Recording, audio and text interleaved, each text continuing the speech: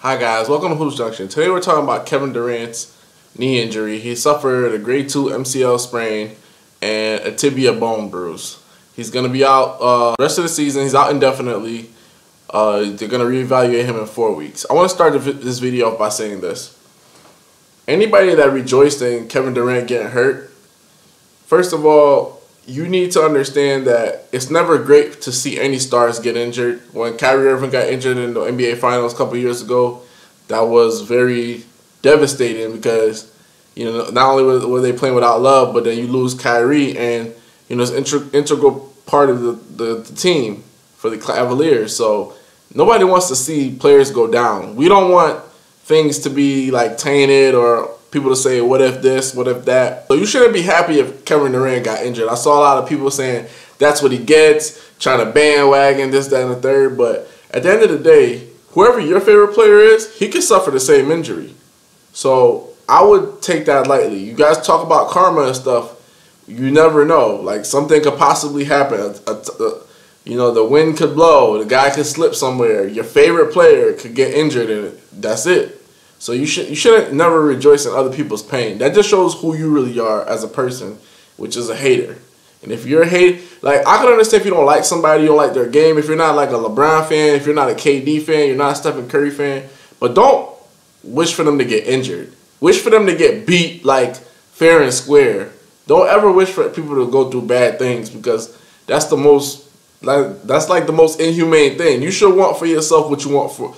What you want for another, you should want for yourself. So if you don't want somebody else to get, if you don't want to get injured, don't wish injury on anybody else. That's my little mini rant on that. I'm going to stop with that. Today we're going to break down 3 reasons why the Kevin Durant injury is not as huge as many would think. Reason number 1, the Golden State Warriors already know how to play basketball without their star. We saw this. Stephen Curry got injured against the Houston Rockets twice in 2 seasons. He hit his head. He had to miss 1 game 2 years ago when they won the title. Last year, he missed like a week. I believe it was against the Houston Rockets. He messed up his knee, slipped on the floor, and he too had a sprain on the MCL, I believe. He stayed out maybe, I want to say 7 games. So he missed like a week in the playoffs. So 7 to 10 days, he missed about a week. The Warriors, in that time period, they were able to close out the Portland Trail Blazers in 5. If you remember, Stephen Curry came back, I believe, that last game, and he had like 17 points in overtime, which is like the most points in overtime, I believe, in NBA history. So Warriors know how to play basketball without their star. Now, granted, they had a different team back then, but it's still the same concept. They know next man up. And here's the kicker. They still have Stephen Curry, MVP. They still have Klay Thompson, great defender, great two-way player. They still have Draymond Green. And they still have Andre Iguodala. And they also have Livingston. So they know how to play without a star player in the lineup. They know how to win games without that. So for people to say automatically, like, well, you know, they can't win, you know, they won't even make it out of the Western Conference Finals, you got to watch yourself there. Because they were able to beat formidable teams without Curry in the lineup. So don't get that twisted. Don't ever get that twisted. I believe last year they closed out the Rockets without Curry in the lineup. So just relax. Like, take that out, take that off the table right there. They know how to play without Curry. They damn sure gonna know how to play out without Durant in the lineup. And Curry's in the lineup. If Curry's in the lineup, the team is always dangerous. You're saying you got 2 shooters. You got a Defensive Player of the Year candidate. You got Andre Iguodala, lockdown defender. They know how to play without him in the lineup.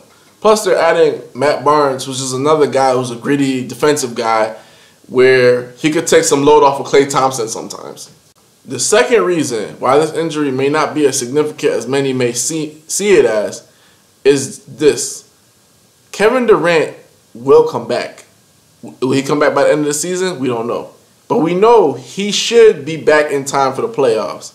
He essentially is getting a vacation. He's been playing about 33 minutes per game, which is not that bad. It's pretty good.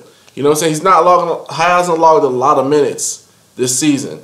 But the simple fact that he's coming back, he's going to be on fresh legs. You see what I'm saying? When they say 4 weeks, it's precautionary measure. They want to make sure that they don't ruin his career or ruin their chances this season or the following season. They're just giving him extra time. Curry was able to come back much sooner and make an impact.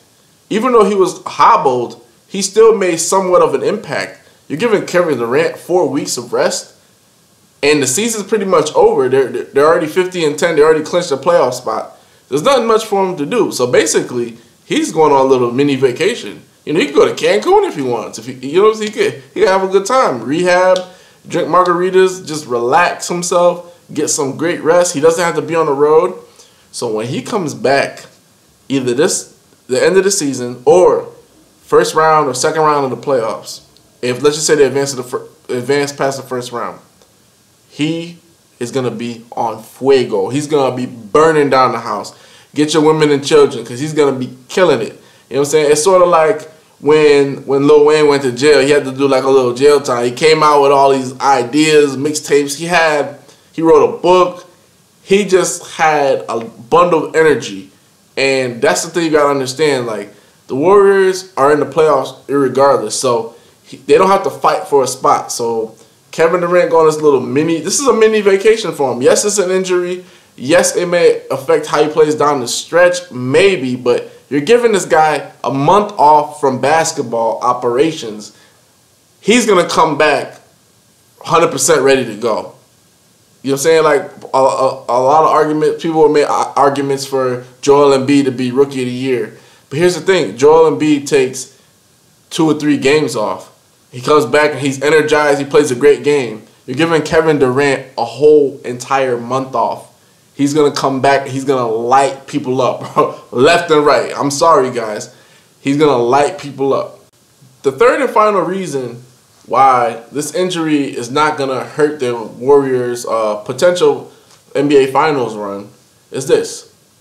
People underestimate the Golden State Warriors in their system.